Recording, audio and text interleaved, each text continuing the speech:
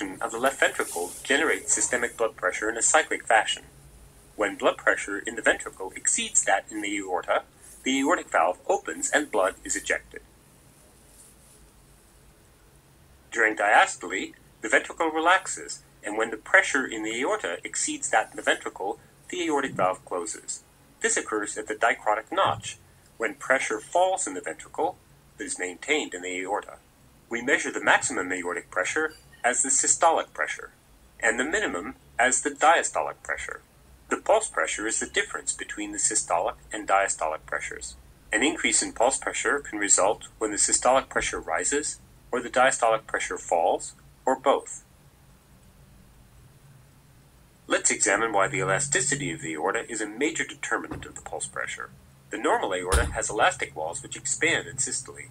The kinetic energy of forward blood flow is converted to potential energy stored in the stretched aortic walls.